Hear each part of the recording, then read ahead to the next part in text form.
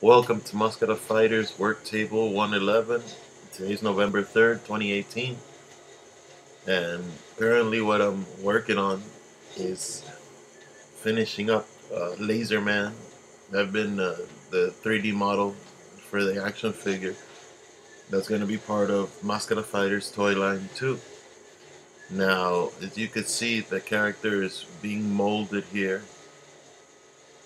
He's got some polygon problems in the face, which aren't really problems because I'm still fixing this. This hasn't been finalized, but it's still a couple of things I have to work out.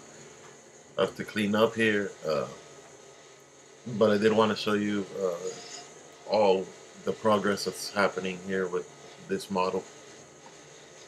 And here is a more smoothed out version. Still got some polygon issues with the lower part of his face, and half of his chest is open, which it can't be because it just can't. But the final model will be fixed, as well as you can see the hair here for the characters already been modeled, and things are going pretty well with this. Obviously advancing more than at a regular pace. And thank you till next time.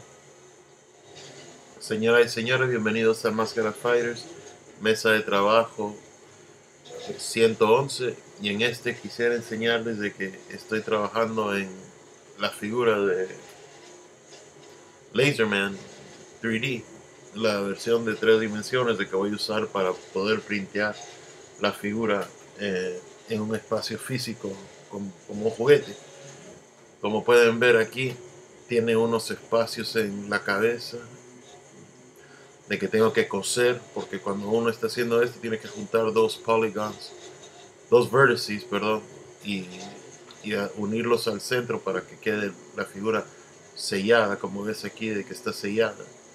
Pero está avanzándose, y aquí pueden ver una otra versión de que tiene también abierta la cara, pero ya está más cosida aquí hacia abajo, hacia la boca, hacia la línea de la mandíbula.